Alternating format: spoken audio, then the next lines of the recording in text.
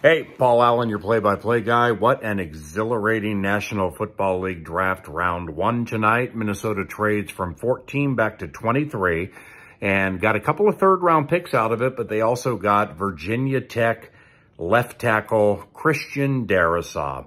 As I said on the radio during the Pilot Games draft show with Ben Lever and Paul Charchian, it's my belief Elijah Vera Tucker and Christian Darrisaw were ranked pretty closely together by the Minnesota Vikings. So Vera Tucker goes to the Jets at 14 after that trade, and the Vikings are able to move back to 23 and get those 2/3 and get a player they absolutely coveted. So now Darrisaw, left tackle, game one. Brian O'Neill, right tackle. Mike Zimmer, with an interview on our draft show on KFAN, said Ezra Cleveland will stay at guard.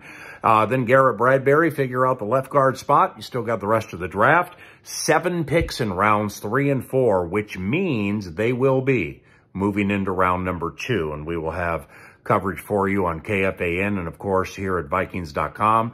Make sure you follow each and every maneuver made by your favorite team, the Minnesota Vikings. Christian Darrisaw has started 34 games.